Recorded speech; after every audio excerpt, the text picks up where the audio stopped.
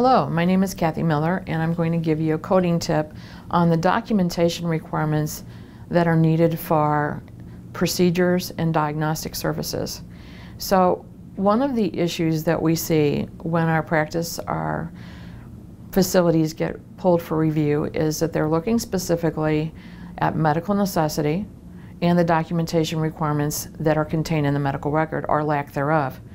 So I'm going to talk about what is required on every visit, what is required on every procedure, as well as a diagnostic study. This is pretty well across the board. There has to be the patient's name, medical record number, date of birth, anything that identifies them, and it has to be on every single record that's contained in their medical record. If that is missing, it is actually considered not a legal document. So please make sure that all pages, anything that's scanned in your medical record, usually if this is an electronic medical record, that information is contained on every page that's in the record. But whenever you're scanning something in, make sure that information is contained. All right, so after we get the demographics in there, the next most important area is the date of service. The date of service has to be documented on every single report. We're talking visit, we're talking procedure note. Again, if you have an electronic medical record, usually that date of service is on the top of it or contained very easily for anybody that's doing a review to see. Well, we are still dealing with some, and it seems like this is more of a hospital issue, where some hospitals are still using transcription. And so when your physicians pick up the dictaphone, they often will say what the date of service is, but for some reason that does not get on the actual note. And this can be for ERCPs, and it can be on consultations, etc. Remember that the date of service is not the date that's at the bottom of the report, which indicates that's the date the physician entered that information into the medical record. That just means that's when they did their dictation, that's when they did their transcription, that's whenever they did their entry.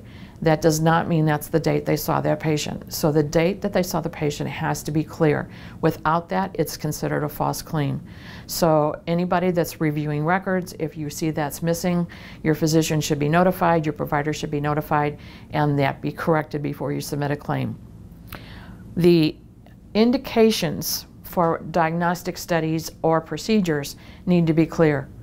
Not just screening for, rule out such and such. What are we looking at? So one of the most common things that we see is screening for varices.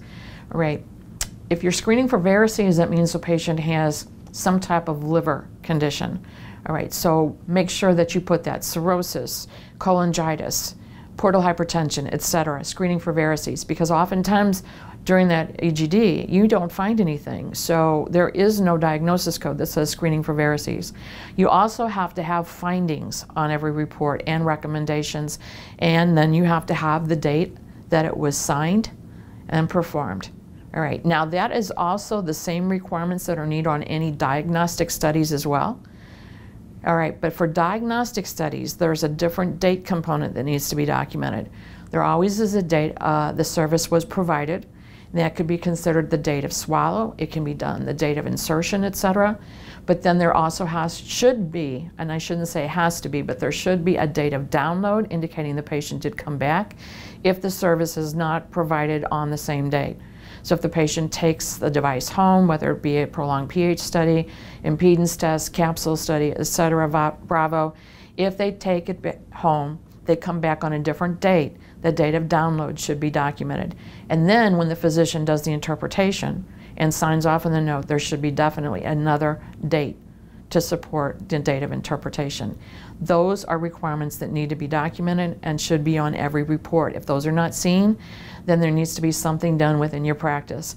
In an electronic medical record system, oftentimes we see records that are scanned in to those reports. If you scan something in, you have the ability to add those dates, and you have the ability to add that signature on it and scan it in.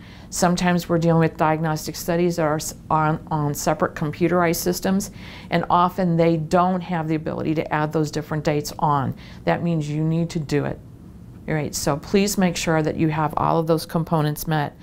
For pathology, again, same information on demographics. You still have to have your indications, your history, your findings, your recommendations, but The dates that you need on this are the date the specimen was obtained, the date it was received in the lab, and the date it was reviewed in date of interpretation and signature. All right, these are definitely documentation requirements that are met. Your coders, your physicians, your billers need to be aware that these are requirements in the medical record, and if these are missing, that these need to be corrected before any bill or charge is submitted. Thank you, and hope you have a great day, and hope this tip helps your practice.